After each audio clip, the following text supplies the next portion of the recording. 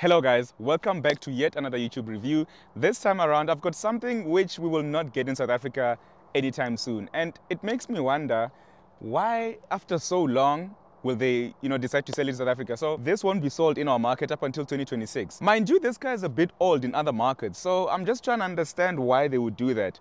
But anyway, we're here now. So this is a Volkswagen ID 4 Pro, and I think it's a good looking car. I've enjoyed the drive this week, so let me just quickly take you around the interior, the exterior, as well as the drive.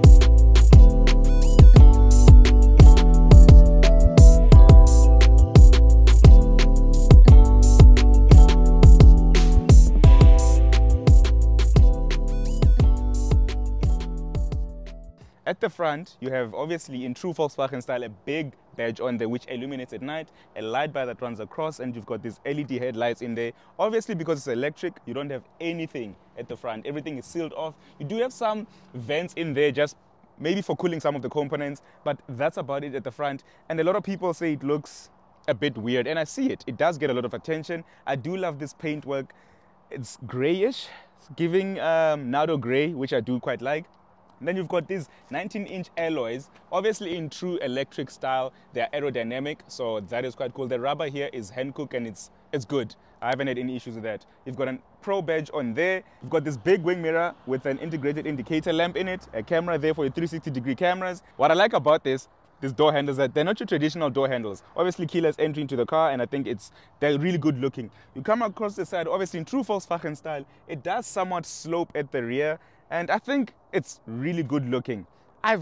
Maybe I'm weird, call me weird, but I think it's good looking. I know a lot of people have their thoughts and say, no, this doesn't look good. But I mean, at the end of the day, looks are subjective, but I think that it looks good. My only issue though is that we won't get this in our market up until 2026. So yeah, let me turn it around, show you the interior, and go for a drive. But I'm quite upset at the fact that we won't get, and it's a really good looking car. That's why I'm upset. Why 2026?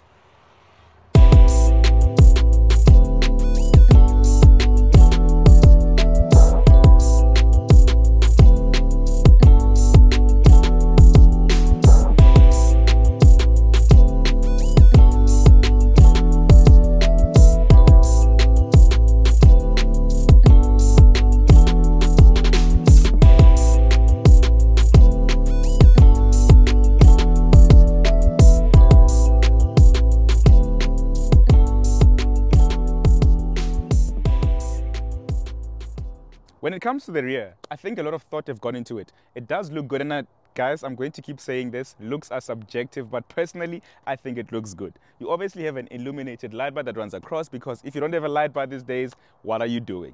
You've got a white Volkswagen badge as well as a white ID 4 badge, and then you've got these spot lamps on here, these fog lamps essentially on here, and that's about it really. And you've got an insane amount of space, obviously, and it's actually quite insane. There's tons of boot space in there. Currently just sitting, obviously, the charging cables, but I'll speak to you about that later on. And that's the rear, to be honest. Nothing much, no fuss. Before I go, I know you guys are gonna eat me in the comments. I have to speak about this. No electric tailgate. Why? Like, Volkswagen will do things right, but just leave a little thing so that you guys can be upset. Exhibit A. Aye.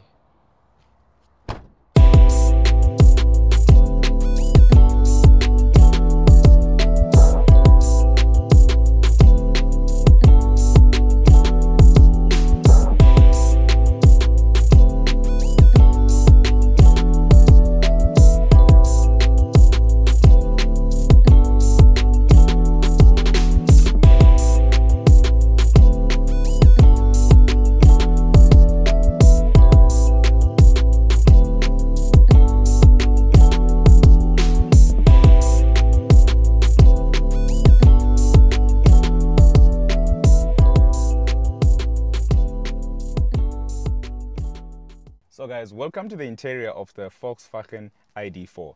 You've got this obviously multifunctional steering wheel on here. Your gear knob has been moved onto here, and you'll see this now also in the Volkswagen Tiguan. And I think that is quite cool. It frees up a lot of space obviously on your transmission tunnel. And this driver's display, which shows various information from your battery to charging, whatever that you want to charge really. It's also available on there. Then this massive infotainment with Apple CarPlay and Android Auto. It's not wireless, it's wired, but it still has all these amenities that we've seen in the likes of the Golf 8 GTI, etc. You know, touch screen, you know, where you have to kind of do that. And now, there we go. It's stuck. And obviously your climate control buttons, which are also very touch sensitive. Your driving assist modes, like it's your driving modes. It's quite hectic. And I think right now it's not going through because the car is currently off. Let's just press there and it will show you obviously your different modes. And you've got quite a lot of storage on here, and two cup holders here, two Type-Cs up here, as well as two in the rear. You've got a lot of ambient option lighting in their options. The seats are heated, and I think they feel really good. The stitching that runs down looks quite cool on it, and obviously an ID logo in there. I did mention that it's heated. So that is quite the interior. The rear has enough space. I'm quite happy. It's quite a massive car, to be honest with you guys. It's a massive car, and it is, I think, the same size as a Tiguan, albeit electric. And I'm going to jump in the rear now and just show you the space in the rear in terms of how I can sit. But I am quite happy with the interior. I just don't like the fact that a lot of things here are quite touch sensitive, and it does happen a lot. Even on the steering wheel, I've been pressing this speak button a lot, where automatically the car asks you, hey, how can I help the entire time, because obviously you can't feel what you're pressing. So that is my issue. But a wireless charger in here, a lot of space obviously, because I mean there isn't any transmission here tunnel, so that is quite cool. Alright guys, so you join me now inside the Volkswagen ID4 Pro Drive, and instantly, I won't lie to you, right? When I had this car at launch, well, it was a short route really, and I just felt, okay. But now that I've lived with it for the past week, I'm actually so impressed in the capabilities of this car and what it's able to do, and just how well-rounded it is as an electric vehicle. I hardly say this about electric vehicles, but I'm really impressed by what Volkswagen has developed in this product. Now, this does obviously go back to what I said in the beginning of my video, where I said that why would they not sell it immediately? Because obviously it's now older in the other markets, but anyway. But it's really good. The 77 kilowatt hour battery here, it's sufficient, it's enough, it gives you enough range. The most of range I've got was over 450 kilometers, and I've only charged once this week that I've had it on test. So just really the battery that goes the distance, and that is quite cool. And it's got sufficient power, 150 kilowatts and 310 newton meters of torque. So it's not mind-bonking, you know, electric power like what every manufacturer is doing right now, where for you to be enticed in an electric vehicle, they just give you crazy amounts of power that you can't handle, and that just depletes the battery faster. This is sufficient power, it's enough pulling power, it can essentially tow as well, because obviously instant torque. So it's great. Various drive modes here. You've got Eco, you've got Comfort, Sport, as well as Individual, and obviously individually set up to what you like. But I've found that Eco is just perfect really, especially in day-to-day driving where you're just trying to save the range. What annoys me though, right, the seats are comfortable, but what annoys me is that they are not electrically adjustable. They don't have a memory function, but albeit heated. And this is where it goes back to that thing that I told you about Volkswagen, that they will give you a great product but skimp out on little things just so that you guys can complain, and obviously they can make money off those products, which is kind of sucky really, because this is a great car, man. So like, I don't see why an electric car with no electric seats, I know that's stupid for me to say, but I'm just like, it's something that that my friends will say, no electric car, no electric seats.